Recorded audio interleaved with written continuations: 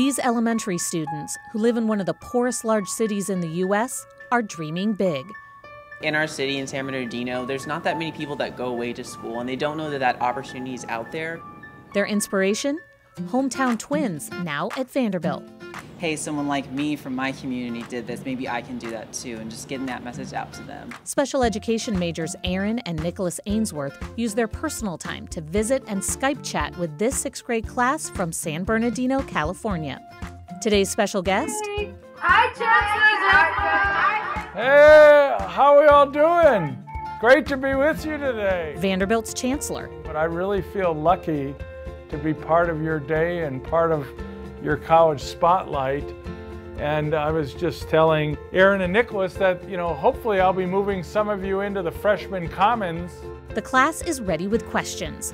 Hi, my name is Ashley Garcia.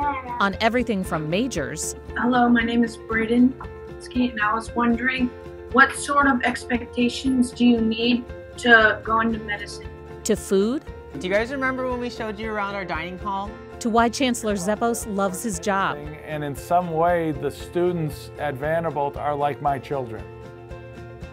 And so every day, I think about, are they happy? Are they successful? Are they included? Are they not stressed out? It's the most important thing I do. Caring for and supporting the students. And making sure the food is good. There you go. But many of these kids feel college is out of reach. I want to see every hand up saying they want to go to college, because you can all go to college. Don't ever listen to anyone who says you're not good enough to go to college. I really believe in you. Many students are breaking new ground just considering higher education. Even if your parents didn't go to college, my father didn't go to college, my grandparents couldn't speak English, and they didn't go to college.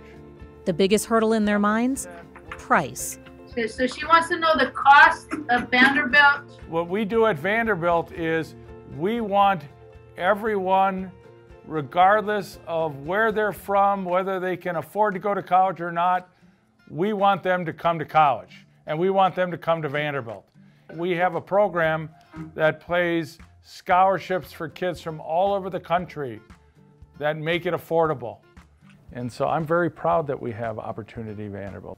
We got a very generous scholarship from Vanderbilt, and that's one of the big reasons why we're here today. Feeding into the class's motto, make hope happen. We just want you to know that not only are you welcomed here, but you're wanted here. The Chancellor says the Ainsworth brothers' outreach typifies compassionate, overachieving Vandy students. I'm just inspired, and I'm in awe and very proud.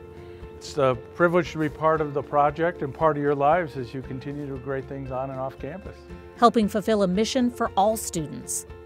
I believe so much in children, in families, and the transformative power in education. For a special 6th grade class and 2 brothers making their dreams come true at Vanderbilt. And we really are really happy to be here. And so we want you guys to be able to come here one day too. Chancellor, that was a beautiful way to close it off. Thank you. Thank you so much. Anchor down. I'm waiting for you at Vanderbilt.